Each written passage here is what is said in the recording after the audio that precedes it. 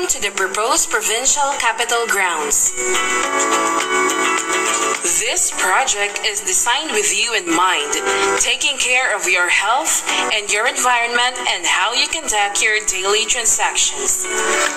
Connecting greens, boosting green spaces for healthier environments, and the open spaces will link you from one point to another. Creating walkable neighborhoods, offering pedestrianized development and safe pedestrian infrastructure.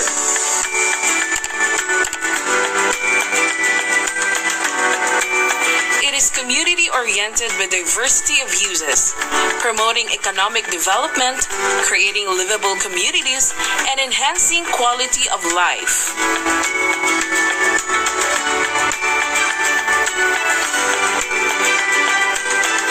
The proposed site is the block where the provincial capital now stands.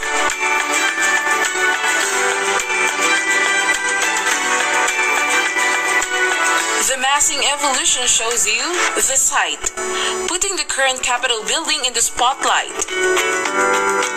The garden corridor, promoting foot traffic by incorporating a pedestrian zone. Mixed-use buildings which you will notice at the left and right of the green link and beside the Provincial Capital building, adding mixed-use buildings with retail, dormitory, and office component. A hotel, a hospitality component, a condominium as residential component. The Provincial Capital, a new central hub built for you.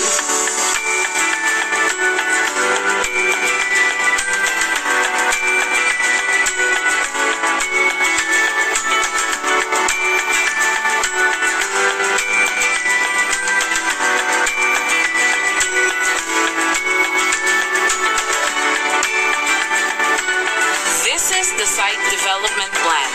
Let us start at the bottom part of this photo, which directs you to Corrales Street. You will find the green link going to the Provincial Capital building. In the corner of Luna and Corrales Streets will rise a hotel and condominium. This project will endeavor to have one-stop shop transactions in the province.